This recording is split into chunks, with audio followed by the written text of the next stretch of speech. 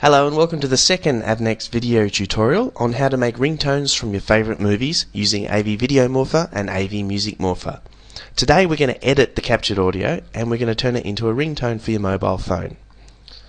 So first up, we're going to open up AV Music Morpher and we're going to choose the module editor, and we're going to open our WAV file that we wish to edit by using this button here, or alternatively the file open menu as in other Windows programs.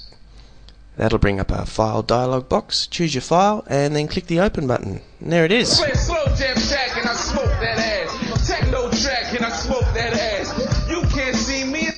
Okay, so now once you've got the WAV file in Music Morpher, you can zoom in and out using the buttons down the bottom right hand corner here.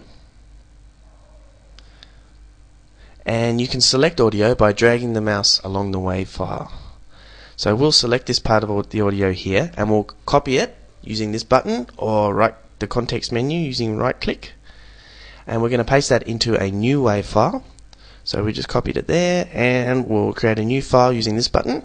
Just hit that button and then we'll paste that data we just copied into here using the context menu, right click and paste, or the button at the top. And there it is. We're zoomed right in at the moment, so it looks pretty weird. So zoom out using the bottom right hand corner zoom keys.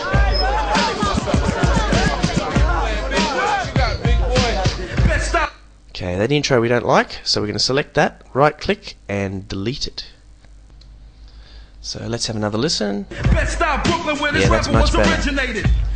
Now, apart from editing audio, you can also use Music Morpher to add effects. On the right here, there's a huge effects library which you can use. So once you've finished creating your masterpiece, let's save it in the right format for a mobile phone. So go to the File menu again, choose Save As. Give our file a name. We're going to save it to the desktop here. So call it ringtone, and we're going to save it as MP3 format. If you're making a ringtone, MP3 format is generally what you want. So choose Save, just go with the defaults here, and that's it. You've now got a high quality MP3 ringtone on your desktop.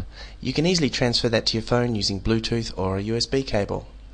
For more tutorials, please visit us at www.audioforfun.com.